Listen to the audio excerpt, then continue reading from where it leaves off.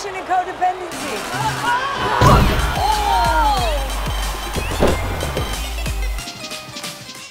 Bye, Mom. Gonna go meet a friend. Does he have potential? 50 ways to eat a beaver. That is literally about beavers. Okay. Are you a writer? No. I own a bookstore.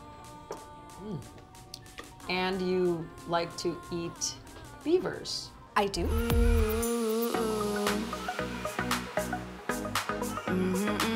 There are also some mangoes. The Mexican ones just aren't as sweet. It's not what you said last time. My mother wants to meet you.